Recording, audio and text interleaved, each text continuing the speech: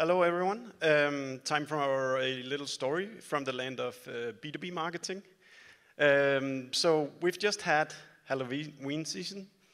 Christmas is coming up, another season. I think what we have right now should probably also be a B2B marketer season. It's tough times out there for those of you who are in B2B marketing. To talk you through kind of why that is, I've prepared 3 sections and 3 marketing memes. I'll go through it in these 10 minutes. So let's start with the first meme.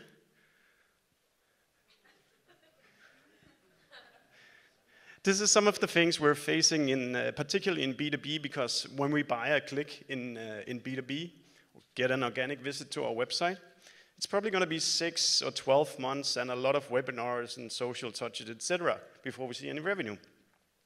That's annoying, because then the sales team gets all the credit. So we need to solve that. My name is Steffen. I'm a co-founder of a company called Dreamdata. I think the best way to describe my skills is like I'm a B2B marketing nerd, so we can talk about that afterwards, anything related to that.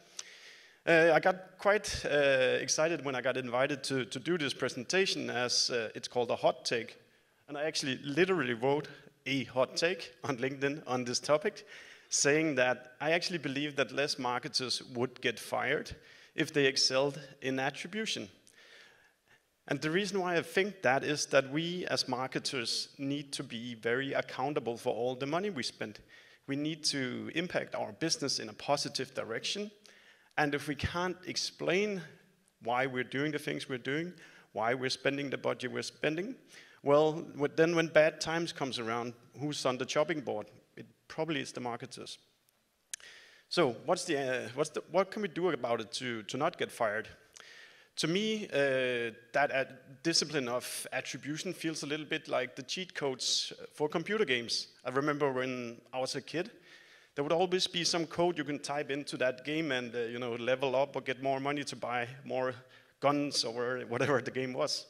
To me, attribution is that, because if I know exactly how we got our customers, I can just go back and repeat that exercise and repeat it and repeat it and repeat it, which means I can explain we should do this and we should not do that. And then the C-levels, the CFOs, will not complain so much, because I can actually account for the money I spent and the money we yielded, or the revenue we yielded from those activities. Okay, 3 sections. What's happening right now? Well, consumer confidence is at an all-time low. That means people's belief in whether are things going to turn into a positive thing in the future, like if we invest money, is it going to be a positive outcome right now? Most people think not. At least it's at a long-time low for that sake. When you then look at what's happening to the marketing budgets out there, that's very reflected here. 58% of marketers say that the budget has been decreased or has at least remained the same. Boring.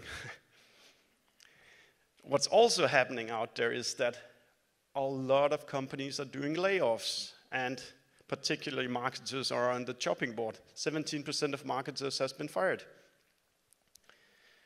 Oh, then you think, okay, let's lower the expectations. Let's give the people a breather. No, that's not what's happening. In these surveys that Pavilion does every month, you can see that actually 57% of the revenue leaders, the go-to-market leaders, they're getting larger budgets, though they're cutting all the marketing spend. So it's a pretty tough time to be alive as a B2B marketer.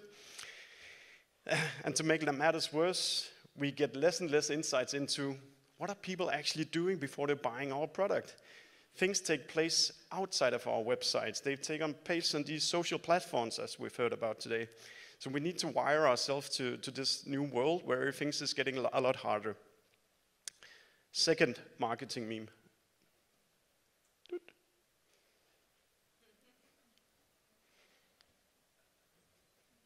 Good, next session. So that was kind of the world, the environment. Now let's look at why B2B can be extremely painful to be in sometimes as a marketer. My company, Dreamdata, we help our customers understand their customer journeys, so we have a quite unique data set in terms of B2B companies. In this survey I'm going to show you, or survey benchmark where I'm going to show you here, we examined the customer journeys of 414 customer journeys, companies' customer journeys, and this is what we found.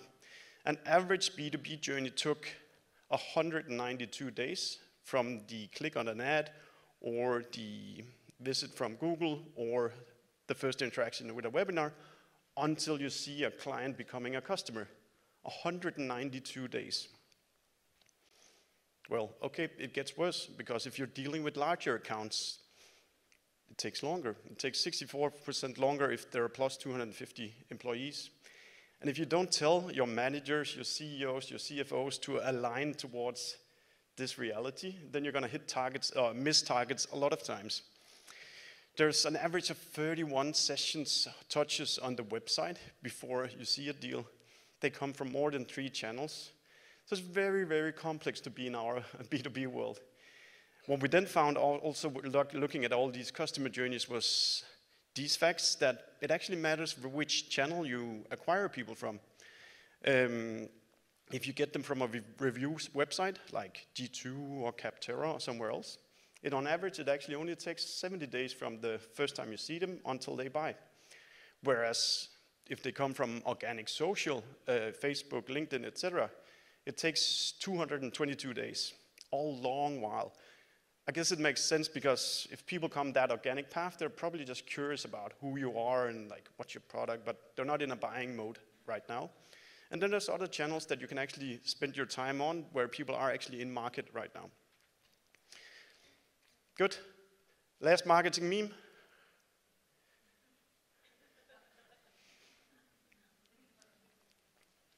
Okay, so a lot of depressing stuff. What can we do to kind of combat this? How can we succeed as B2B marketers in this world? One thing you can do is you can align with your sales team like never before. This is Laura, our sales leader for the US. But what I mean here is really, in B2B marketing, success can only be achieved when the sales team sells something. It's a very annoying fact, but we have to see the sales team closing those contracts. So you as a marketer need to constantly be surveying the sales team, asking them, do you like the leads we're seeing at the moment? Are we doing the right content? Is there anything you can't answer? Is there anything I can help you with? Is there enough success cases? Is there enough reviews, etc.? Making sure that you kind of clean the road for the sales team, making sure that they have an easy job as possible, closing deals. Then you need to use this knowledge that I've just shared with you about how long B2B actually takes. It means that you need to reverse engineer the sales target the sales team has and build that into your marketing playbook, because it's going to take you 6 months. So if the sales team has a target for Q4, well, you need it to be starting that in Q2. Otherwise, the pipeline is not going to be thick enough to actually close the deals that are needed. You definitely need to switch your focus from generating leads, generating marketing qualified leads, or whatever you call it in your company, to monitoring the stuff that is actually producing the deals that you win. Now, this is actually from our own Dreamdata account, and I can very clearly see that, hey, I have some channels that can produce me a ton of leads, but you know what? A lot of them don't appear when I look at what is generating revenue.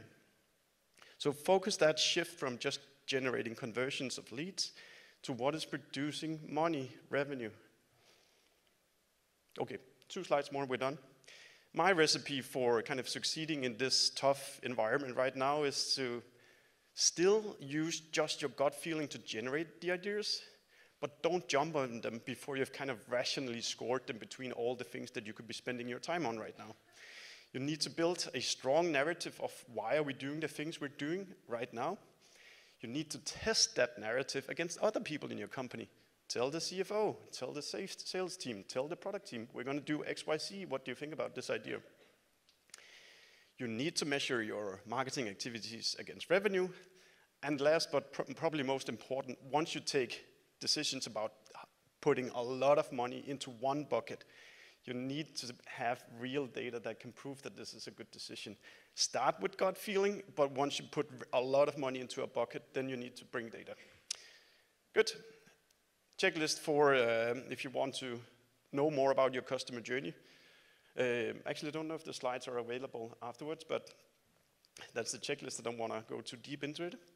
And I'm out of time. If you want to follow me, connect on LinkedIn. And yeah, thanks for listening.